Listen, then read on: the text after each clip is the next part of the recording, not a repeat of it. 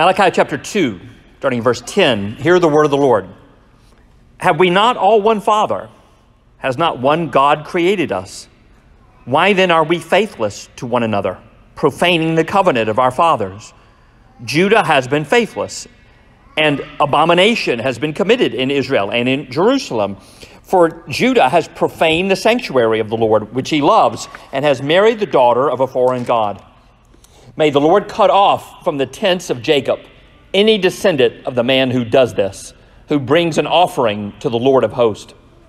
And this second thing you do, you cover the Lord's altar with tears, with weeping and groaning, because he no longer regards the offering or accepts it with favor from your hand.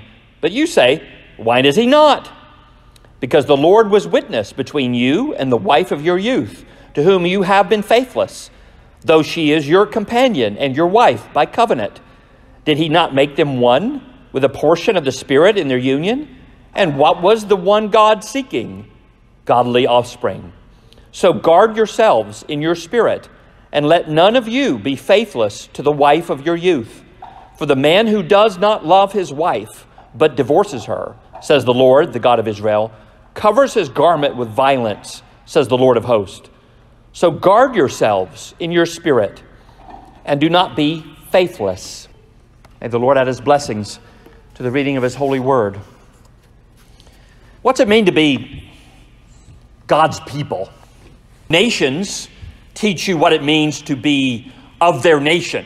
This last week, Americans celebrated Thanksgiving because part of what it means to be an American, although we may not understand why, but part of what it means to be an American is to celebrate Thanksgiving. When I lived in Singapore and no one else around me was celebrating Thanksgiving, I still felt like I had to. I'm an American, I'm going to celebrate it. So I went to Deane's and ordered a turkey sandwich. That's the best I could do. Singaporeans learn what it means to be Singaporean. Indonesians learn what it means to be Indonesian. And Chinese learn what it means to be Chinese. And what's it mean, though, to be one of God's people? In 1779, in Stockbridge, Massachusetts, Mrs. Deane, a widow, was proposed to by Captain John Fisk, and she accepted the proposal. There was just one problem. Mrs. Deane was a church member, a Christian, but Captain Fisk exhibited no, what they said, signs of grace. He was not a church member, although he may have attended church, and so he was not considered by the church to be a Christian. So Mrs. Deane's pastor, Stephen West, objected to the proposed marriage. Now, it wasn't that the pastor just refused to perform the ceremony. Weddings were not performed by pastors in Puritan New England. They were performed by judges or by magistrates. What it meant to be a Christian for the Puritans was not where the wedding was performed or by who, but how you lived, including your whole married life, especially, of course, who you married. What it meant to be one of God's people is that God's people were not supposed to marry non-God's people. But Mrs. Deane was undeterred, and so married Captain Fisk anyway, and she was promptly excommunicated. By 1779, though, things were different. Even in New England, the American Revolution was in full gear, and the times they were a-changin'. Rather than repent, the new Mrs. Fisk appealed to an ecclesiastical council, a committee of other pastors called from the area, to decide her case, possibly to override her pastor and her church. Mrs. Fisk believed that the realm of marriage was independent of the church. Her argument was that, quote, marriage is a transaction of was purely a transaction of a civil kind. Separation of church and marriage, I guess. It was therefore outside the interest of the church. Being one of God's people, she thought, had no bearing on your marriage, on who you married. Well, she lost the case in 1779. Mrs. Fisk's attitude, though, that she could be a faithful Christian on Sunday morning, all right with God in this one area of her life kind of broken down into separate walled-off compartments with her faith here and her marriage over there, each disconnected, that you could be one of God's people in your heart and that not affect your marriage. I guess maybe not your money or your work or your politics or your words, what you watch. You go on and on. That it's just a personal relationship that may not affect anything else. That attitude that she had of Mrs. Fisk showed that Mrs. Fisk was a woman far ahead of her time. She was, in a way, a pioneer of modern American culture. And at the same time, that she was not all that different from the Israelites who lived about 2,000 years before her in Malachi's time. What's it mean to be one of God's people? Well, we see that here in the third disputation of Malachi, his third dispute between the Lord and his people. To be one of God's people is to avoid two things. First, the trap of compromised covenants, and second, the tragedy of canceled covenants. What's it mean to be one of God's people? Well, first in verses 10 to 12, we see that God's people are in covenant. Hence, the name of this church. That's what we're named after. We are in covenant, of course, first with God. That's what most people think about. That is, that he has committed himself to us. Jesus sacrificed himself for us, and so he has made a new covenant. We celebrated that in the Lord's Supper. And so we respond, as we saw last week, in the acceptable act of worship, of giving our lives as a living sacrifice. Now, even here in Malachi's time, before the new covenant, God has covenanted himself with his people to be their God, and he expects them to respond by being his people. But what's it mean to be the people of God? It means that they are in covenant. Not only with God. Notice how he starts here. Surprising to us. Notice verse 10. Have we not all one Father? Who's the we? It's not all humanity. That's the way many modern people may read this. All humanity has God as their Father. No, the Bible doesn't teach that. Have we not all one Father? Has not God created us? And he means this nation. We are faithless. And he goes on, verse 10. This is the we. Judah, Israel. If we could say for ourselves, since the church, Israel is the church, then he's talking about us. Verse 10. Why then have we been faithless to each other? To each other. Did you notice that? The covenant he's talking about first is to each other. God accuses them of being faithless, of breaking his covenant with each other. They returned from Babylon. They rebuilt the temple. They reinstituted worship. They have priests. They have sacrifices. Remember, they have reformed. They put a lot of attention to their religion. They can even get very emotional about their religion. In verse 13, notice they cover the altar with tears, he says. They're going to the temple. They're crying. They're weeping. They groan during their worship. So this wasn't just some dead religion we're talking about. They were just going through the motions with their mind off somewhere else. Now, they were exuberant. They were passionate. They were even heartfelt. It was just restricted to one part of their heart. They would go to the temple and weep and moan and let themselves out. In the good times, they might, who knows, they might be jumping around, dancing like David danced, getting happy in the Lord, some would say. And then they would go out and date and marry. We call it date, that's a modern thing, but you know what I mean, whatever their equivalent was. And marry just like anyone else. Maybe handle their money just like anyone else. Or vote like anyone else, or talk like anyone else. Being one of God's people, they thought, had no impact on those other areas of life. Now, they're shocked here that the Lord won't accept their sacrifices. Verse 14, why does he not? Why does he not accept our sacrifice? We're doing it with such emotion, with such passion. They're trying to get that religious part of their life just right. Why should God care about this other part? You know, the marriage compartment. For us today, maybe it's the money compartment, or the politics compartment, or the talking compartment, the eating and drinking. If we're emotional about God, does he really care about all that stuff? Does he care about our love life? Does he care about our money? Oh, yes, he does. He cares a lot.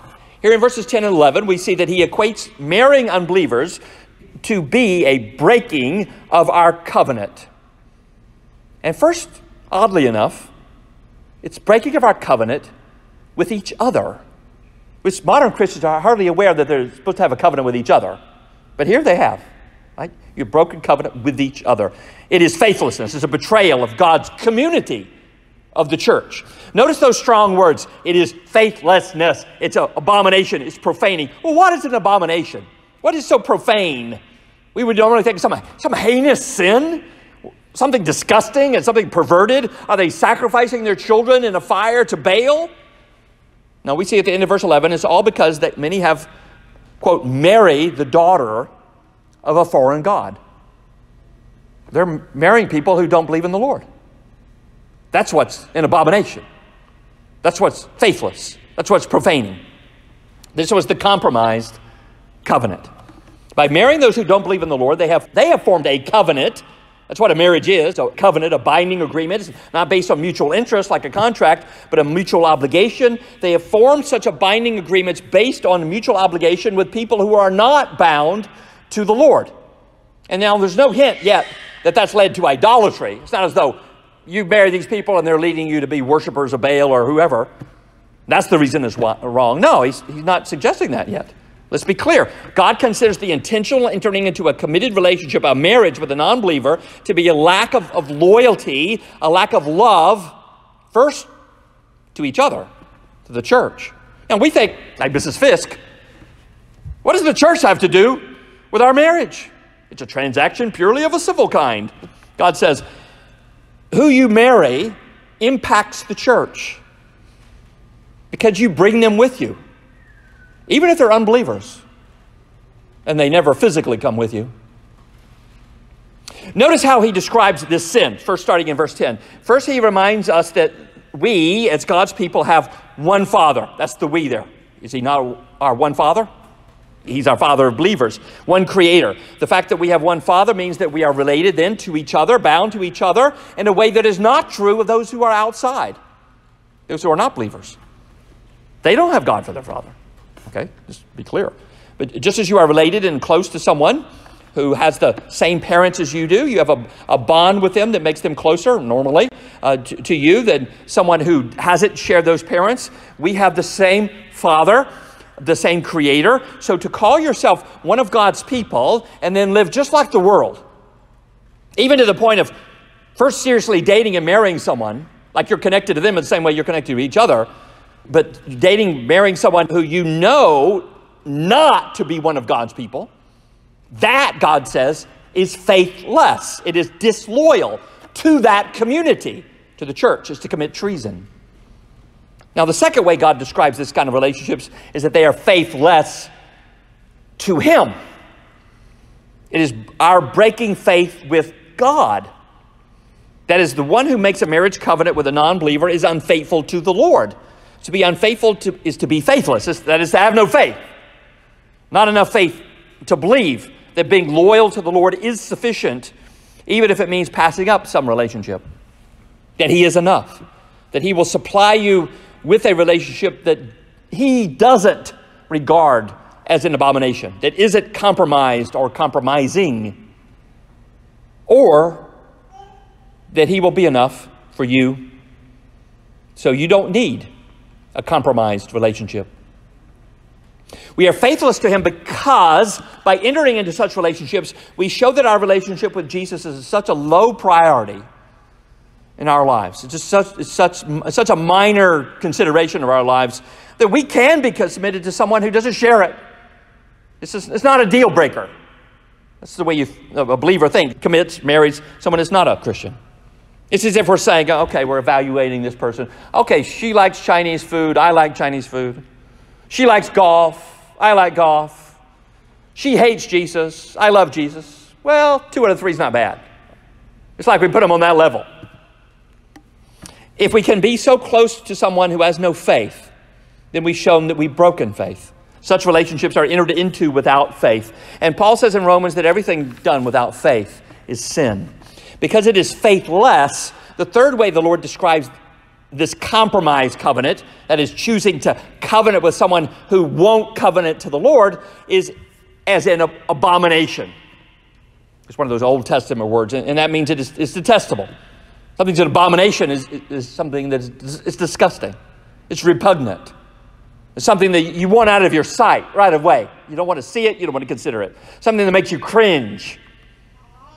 You hate to see. And God says in the second half of verse 11, it is a profaning of the sanctuary of the Lord, which He loves. He loves the sanctuary. That's where He's worshiped. He loves it, and yet they are profaning it. They're making it profane, making it common. Profaning means making something common that is special, that is set aside for the Lord. Now, to profane the sanctuary is to treat it like any other place.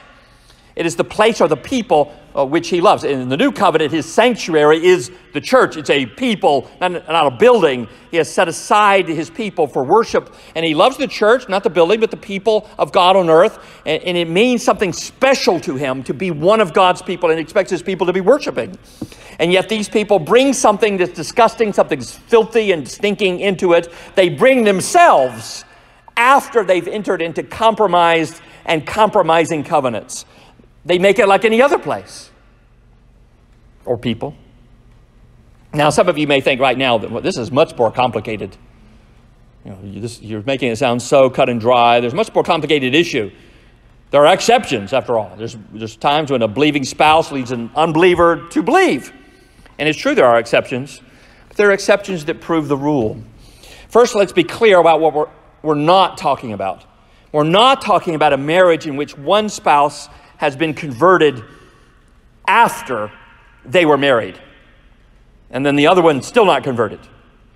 Right? The Apostle Paul specifically addresses that in 1 Corinthians 7, and there's no fault in a situation like that. Nothing wrong, nothing to criticize about that. The believer is supposed to stay faithfully married even if the other spouse remains unconverted. There, Paul says, who knows? He doesn't give a guarantee, but he says, who knows? God may use the witness of the believing spouse to save the other. We also are not talking about situations in which one partner appeared, maybe professed to be a Christian, especially in a culture like this, where so many people profess to be Christians, many are not, which one partner professes to be a Christian before the marriage, and then after the marriage, maybe after a time, eventually shows that he or she was probably never really converted in the first place. That too, I don't think there's any fault or sin or anything to criticize about the believer who finds himself in that situation. Maybe the one who appeared to be a Christian before marriage and now is not, obviously not one. Maybe he was just going to church for the girls. That happens. Or maybe she was just never really owned the faith that her parents raised her in. She thought was a Christian because she was told she was as a girl, and now when she's raised, not really a believer. Now, in that case, there was no intentional covenant with someone known not to be in a covenant with the Lord. So we are not then free to think, well, then the marriage is an abomination and I should divorce. No, then you also stay and try to win your spouse who you now know is not a believer. Try to win them to the Lord. Now, some protest, you're still too cut and dry, still too simplistic. I know relationships in which the non-believer seems to be so right for the believer. They're so happy together. How could that possibly be, what God calls it here, faithless, abominable, profane? But look at the long term. Sure, at first they may appear to be good for each other, but follow the relationship for long enough. Often the relationship is slowly eroding the believer's commitment to the Lord. After a while, the believer gets more and more detached from the church, the covenant community, and he or she becomes more and more like not God's people, like the unbelieving spouse. Some eventually fall away, especially if they become involved with members of heretical groups like the Jehovah's Witnesses or the Mormons. Many eventually become converted to those groups, and they are lost. And not only are they lost, but their children end up, as in verse 12, cut off from the people of God, and so lost too. The wife of the well-known author Mark Twain was supposedly a Christian when she married him, but he was not. He was a skeptic, and she knew it, but she married him anyway, thinking she could convert him. Now, at first, he played along with his wife's religion, even leading the family Bible reading and prayer times, but really just to make her happy. And then he eventually dropped out of that, admitting that he just didn't believe it. Eventually, his lack of faith was contagious, and she too became a non-believer. At some time of grieving and loss, Mark Twain encouraged his wife to seek comfort in her faith, to which she responded, "I can't, because I don't have any." Now, I'm sure that relationship started out with someone saying, "Oh, okay, he's not a believer, but aren't they just so good for each other?" And in early stages, probably people said, look, she's leading him to the Lord. Now, I know relationships are complicated, and there are all kinds of complicated situations. I know of people who thought they were Christians until they became involved in a non-Christian, and then they had to face the reality of why have I got into this relationship with a non-Christian? They had to examine themselves. Why am I no different than not God's people? That I'm attracted to not God's people? Dating and marriage is a test, an examination, a test of your faith. If you are full of faith, that fullness of faith will make you faithful in who you marry or who you stay married to. Some people are tested and they see that they failed the test. They see they lack some faith. And then they know they need to be filled with real faith. So God uses the test, sometimes relationships, to bring people to himself. Now, yes, Christians can unintentionally get involved with someone who's not a believer, but to do it intentionally, that is like with eyes wide open, walk into a relationship with someone who you know is not one of God's people, is an act of faithlessness. It's breaking our covenant commitment with his people and with him. And God sees that as abominable and profane. So single people and youth should determine now not to play with fire. Don't start a relationship with someone you know to be a non-believer. I think it's the logical implication of this passage. Pastor John Piper said that as a young man, he made a simple commitment to the Lord. Quote, I will never fall in love with a person who does not love Jesus. He said, if I say, I love God with all my heart and soul and mind, he is my treasure and my all in all, and yet then cultivate a romantic relationship with a woman I know that does not care for God, and does not obey him, then I'm being profane. Like not God's people. I'm betraying the God I claim to love. From a female point of view, Nancy Lee DeMoss, in a book called Lies Young Women Believe, challenges her readers to take what she calls the Truth Seeker's Relationship Pledge, which says, quote, I purpose never to become involved in a relationship with a guy who is not a true believer of Jesus Christ and whose character and lifestyle are not consistent with the kind of man I believe God wants me to marry someday. What's it mean to be one of God's people? It means to be like God, a covenant keeper.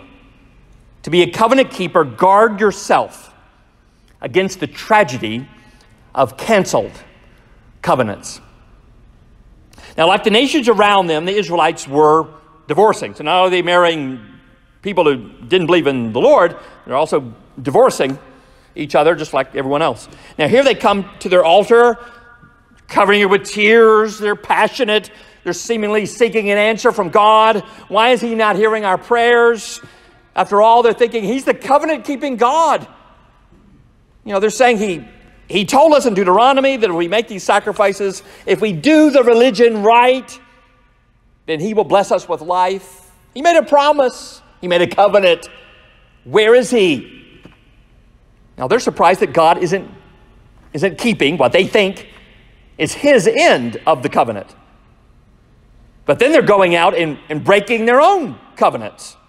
They break their marriage covenant. And so God sees that. The Lord is a witness. He says in verse 14, notice that, verse 14, he's a witness to their and to our marriage commitments. Notice verse 14, the Lord's not answering their prayers because the Lord was witness between you and the wife of your youth.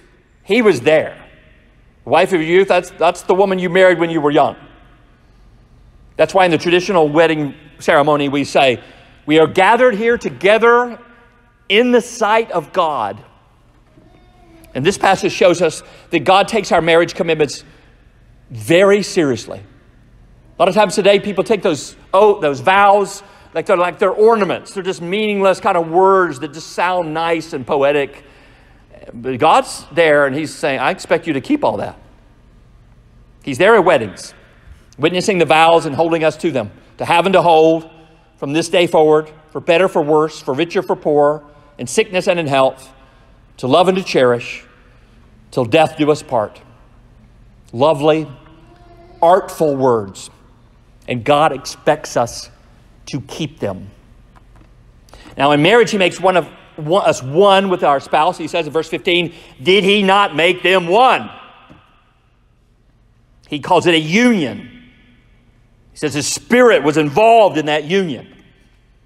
And he is seeking not only our happiness, though he does want to bless us and make us happy, but also, he says in the middle of verse 15, he is seeking godly offspring. That is, children who have seen an example of covenant love and loyalty in the love and loyalty a married couple show to each other, keeping, not canceling, their marriage covenant. Now, in that covenant, a couple is to raise godly offspring. That is, teach their children how to be God's people. Teach them the gospel. Teach them their need for salvation. Bring them to church. The man who divorces, just out of so-called irreconcilable differences, no-fault divorce, going out of my way here, in our culture in the past 10, 20 years, talked a lot about, gay marriage. So we're just offended by that.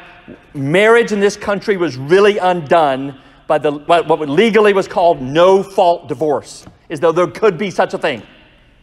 Once you did that, then everything else just kind of follows. So the person who divorces out of so-called irreconcilable differences because he's lost that loving feeling, the song goes that way, right? Or because someone younger has caught his eye, having a midlife crisis and wants to imagine that he's young again, he's in his 20s, so goes after a girl who's in her 20s to help him feel young again. He abandons the wife whom he married when he was really in his 20s, the wife of his youth, who stayed with him when he wasn't well off, when he hadn't finished his education or didn't yet own a home or have anything, maybe even followed him to some far-off, forsaken place, like Danville, Virginia. Can you believe it? A man who divorces like that he says here, has first committed adultery and then done violence. Divorce is not a victimless crime. Unfaithfulness to a marriage commitment is an act of violence. He has cut in two, one flesh that God created. God made them one, he says. You've now cut it in two. It's violent. He split with the sword of his adultery the union God made. He's acted like the covenant breakers of the world. Not like God. Not like God's people. And so if he goes to the temple or to the church, he profanes it. Some translations, like the NIV or even the Greek translation of the Old Testament, this would be what the apostles mostly use, translates verse 16 as saying, I hate divorce, says the Lord God of Israel. Now, sometimes now, understand, I hate dealing with the issue of divorce because it's extremely complicated and there's all kinds of things going on. I understand now, in our culture, both parties, in their day, only a man could divorce his wife. A wife really couldn't do divorce back. In our culture, of course, both parties can apply for divorce and for no reason, no fault divorce, or in some situations where divorce is really just already a fact. That is, one spouse maybe has left and is already living with someone else. It's a fact in actual practice where people have divorce just by the way they live. So legal divorce then becomes just unavoidable. But if we're faithful to our covenant with the Lord, we should do everything that we can on our end, in our power, to keep the covenant. Avoid the curse of canceled covenants. The solution, God says in verse 16, is to guard yourselves in your spirit. Guard yourself. Let's be diligent. Like a guard on duty at a wall. You're like a sentinel looking out, expecting to be attacked by some vicious enemy at any time. You're on the edge. You're guarding yourself. And here, guard what comes into your heart and could attack you or your marriage for ingratitude, for what you have, for bitterness, for unforgiveness, maybe for too high expectations, for temptations to be drawn to someone else, or for communication with members of the opposite sex that's just too personal. Watch out for the way you relate to people of the opposite sex. Now, of course, online. And so that they don't become, in your heart, inappropriate. For example, I'll go off the top of my head, online, like on Facebook, I try never to comment on a woman's appearance, even if they look great. because it just seems flirtatious. Just like a week or so ago, my own niece, put up a picture of herself. She looks nice, and I made an exception to that. But I even showed Mary, I wrote it out, I showed it to her, is this acceptable? Okay, even my own niece. You got to guard yourself. Be on guard against anything that could make a relationship inappropriate, even heading in that direction. Be on guard against pornography, any of it. If you have a weakness for porn, then have someone else help guard you. Have covenant eyes. And then be on guard for, if you have that weakness, even the nudity in some R-rated movies. Be on the lookout for anything that can make you a covenant breaker. Guard yourself from the attitude that this relationship, and this is our attitude today, this relationship is just there to make me happy. And if it's not doing that right now, then I'll just throw it away like a used styrofoam cup. Guard yourself against that attitude. Guard yourself to stay faithful, even when it's not fun anymore. Be diligent to watch your fantasies, even your yearnings to be young again, like a good guard. Keep the wrong thoughts out and the right ones in. Don't be faithless, unfaithful. Grow to become like God himself, the ultimate covenant keeper. What's it mean to be one of God's people? Well, it means that every part of your life is lived for the Lord. God is here angry at their compartmentalized religion. The religion says that I can love God in my heart, I can weep and wail at church or laugh and shout, but my love life, that's separate. My money, that's another compartment. My politics or my job or my words, my commitments, my giving, my spending, my consumption, that's untouched by my faith. It has nothing to do with the Lord, like Mrs. Fisk religion. It's a religion kept safely in its own little box. And outside the box, we think we can date and marry or divorce like anyone else, or handle our money like anyone else, or eat and drink like anyone else, or vote like anyone else. But God sees that and says, faithless. That kind of compartmentalized, disintegrated religion creates self-indulgent covenant breakers. And it's the opposite of who the Lord is. He is the one God. He is integrated. The same Father, one Creator, who demands to be the Lord of all our lives, even over our dating and sex and marrying, over our money, our giving and our spending, our words, over what we watch on TV or the internet, over what we eat or we drink or we say, over our time, our work, our politics. To be one of God's people means everything about all your life. So, the first need of those with a compartmentalized religion, like Mrs. Fisk, like a covenant breaker who claims to love the Lord in the box of his heart, but then lives like anyone else in the rest of his life, the first need, even if they have an emotional faith, but they've kept that separate from how they live, their first need is not to be told to stop doing that, start doing this, stop dating her, stop texting him, don't look at that website. No, their first need is to see whether they are really in the faith at all. As Paul says in 2 Corinthians chapter 13:5, examine yourselves to see whether you are in the faith. Don't you know Christ is in you? Unless you fail the test. If he is in you, he will not be confined to your religion, to Sunday morning. He won't be put in a box. He will be the Lord of all your life. He's made a covenant with you, and he will certainly keep it. He will be faithful. And if you're in the faith, so will you, full of faith in every part of your life. But if your faith can be so easily confined, boxed in, if it doesn't fill your dating or courting, whatever you want to call it, or your married life, your money, your work, your family, all your life, then you ought to examine yourself. Ask yourself whether you fail the test, whether you have been faithless.